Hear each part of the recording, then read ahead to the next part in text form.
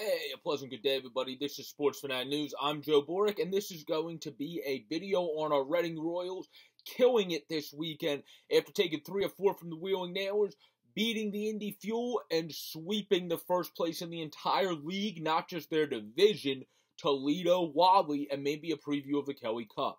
Before we go on, please continue to subscribe down below or up above on the easy-to-use widget. Thank you for helping us reach the goal of 200 by the end of February. Let's go for 215 by the Ides of March. Get it? 215 Ides of March? So let's keep growing and get to 215 by the Ides of March. But when it comes to the Reading Royals, our Royals, I already talked about the first 2 games of the weekend in past videos if you want to check them out, but they absolutely smoked the Indy Fuel. That game was no contest. They took it to the Fuel the entire game. Logan Flodell played great. The team played great. Morrison, Gooch, and etc. kept their hot play going. And Trevor Gooch has been electric. 3 straight games with 2 goals and 6 straight games with a goal. I mean, this dude has been a blessing, the goal-scoring leader of the team, and he's only played, I think it's in 29 games. Ryan Bizzarro tweeted, the great Ryan Bizzarro. Congratulations to him, too, for about to graduate from Penn State, by the way. So, big congratulations and claps up to him.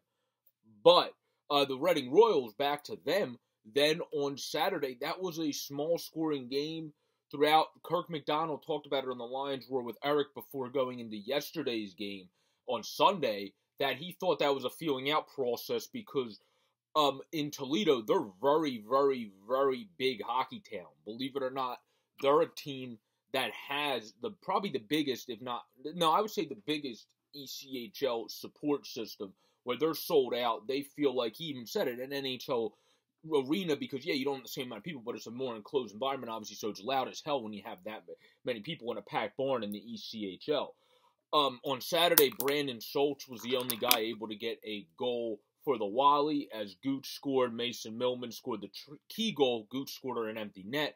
And Dominic Cormier scored a very good goal as well after scoring himself the night before, just kind of finessing himself through the Indy Fuel's defense to be able to get that goal. And then on Sunday, our Reading Royals, they seemed prepared from Saturday. As Kirk McDonald said, they were kind of shell-shocked in the first period. Saturday, they seemed to completely adjust and prepare from that to be able to come into Sunday, scored 6:58 in with a beautiful pass to Morrison, then Lowe scored on a nice rebound goal, then Gooch scored through the wickets late in the first, then Gagnon scored on a power play in the second, where in this game, the Walleye did not have any goals until pretty much garbage time. Howdeshell scored at 16:47 in the third, and Brandon Hawkins scored at 18:16 on a deflection goal.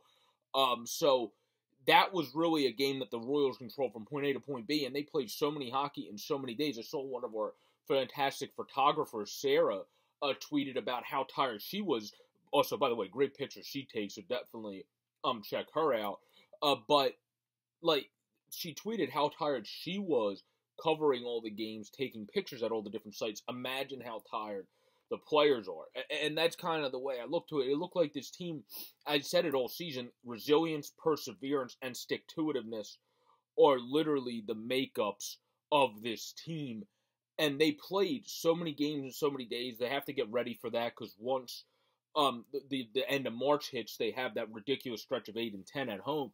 And they already proved that against a top team in the league, a very good Wheeling Nailers team, and a not good Indy Fuel team, but a team you still got to respect, that they can play so many games in so many nights.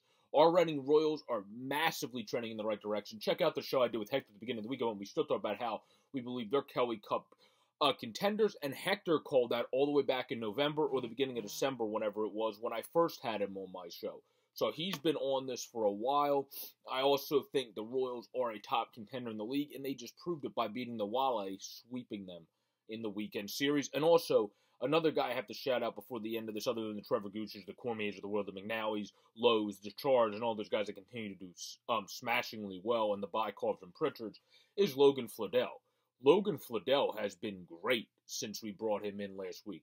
Again, like I said in that trade video, I love Cam Strong. I think Cam Strong's going to do great things in the ECHL and maybe work his way up to the AHL someday. But I also think Logan Flodell is a goaltender that has the ability do great things in the ECHL and work his way up to the AHL someday. So you have to trade good for good, and that's what they did, and Fladell has been very good since coming in for a Reading Royals. Everybody have a great, safe, and pleasant day. This has been the latest edition to the Royal Take. I'm supposed to have Superfan Hector on again tomorrow. We're supposed to be recording something tomorrow afternoon if technology serves us right. Everybody have a great, safe, and pleasant day. Stay safe out there, everybody. And also, say this at the end of the video as well. Love and support sent to people that are Ukrainian and the people of Ukraine during this difficult time. Stay safe out there, everybody, and enjoy the hockey.